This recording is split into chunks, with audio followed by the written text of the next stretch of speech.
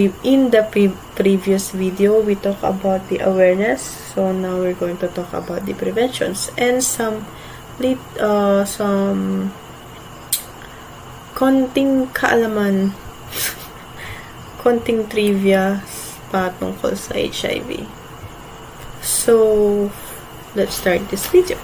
As for today, in the Philippines, a total of 56,385 Filipinos living with HIV were undergoing daily lifelong ART as of December 2021.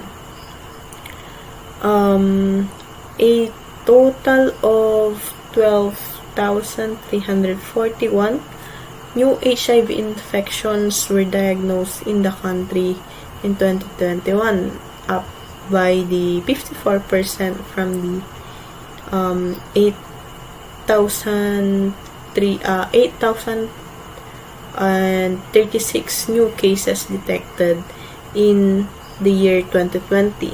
That was reported by the representative Michael Defensor.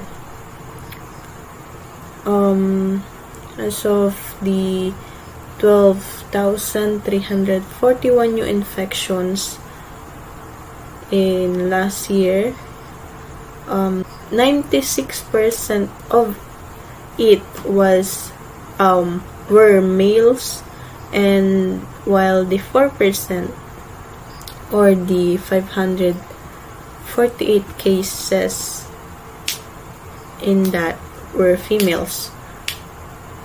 And the new infections included in that number of Filipinos infected, which is the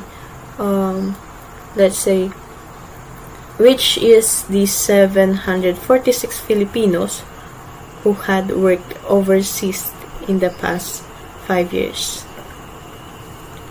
In additional, 893 Filipinos living with the HIV died last year, bringing to 5,373 the cumulative deaths in the registry.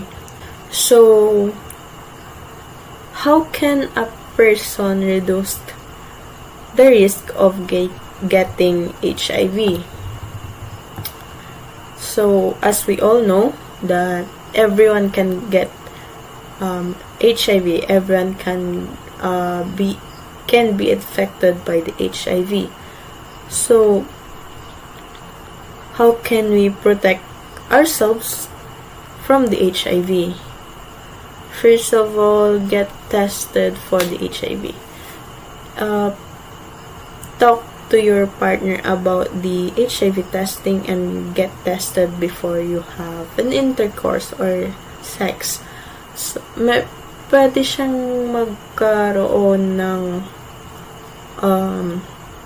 hindi pagkakaintindihan dahil nga ito ay tungkol dahil nga HIV. Pwedeng kang ma-misunderstood ng partner mo. So, kailangan mo rin siyang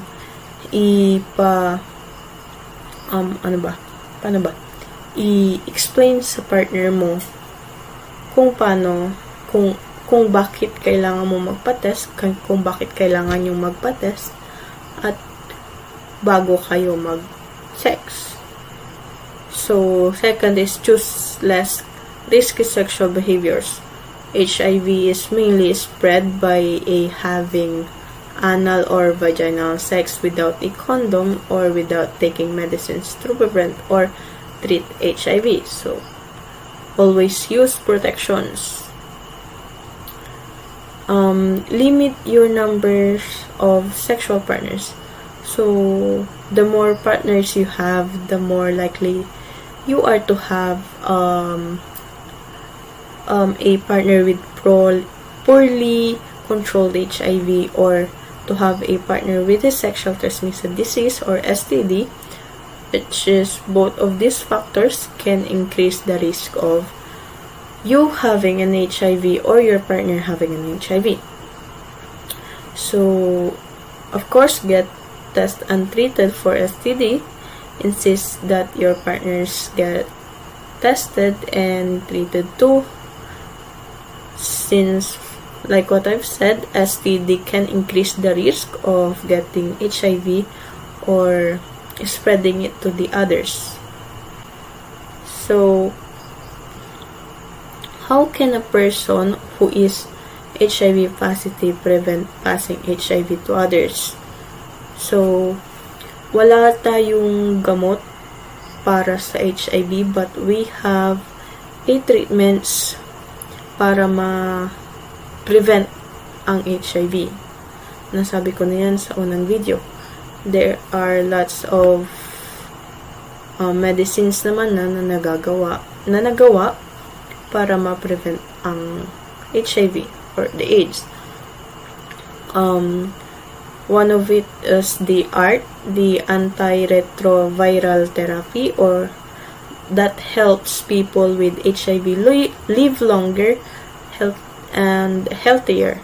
ART cannot cure HIV, like what I've said, but it can reduce the amount of HIV in our body. So one of the main goals of ART is to reduce a person's viral load to an undetectable level. An undetectable viral load is means that the level of HIV in the blood is too low to be detected by the viral load test. People with HIV who maintain an undetectable viral load have effectively no risk of transmitting HIV to an HIV negative partner through sex. So, puputulin natin ang video ito dito sa part na to dahil sa time limit. But we'll continue this discussion on the next video. So, I'll see you in the next video. We're going to talk about the PEP and the